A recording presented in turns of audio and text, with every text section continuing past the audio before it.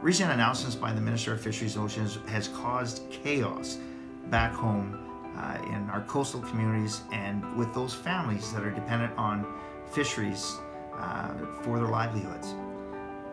Any policy regarding fisheries has to be science-based and with stakeholders and title holders at the table. This minister is failing fishing and fishing communities. If there's a message we can send loud and clear, it is that we are deeply concerned about the socioeconomic impact of recent decisions that have been made to restrict access in the public fishery to Chinook salmon in British Columbia.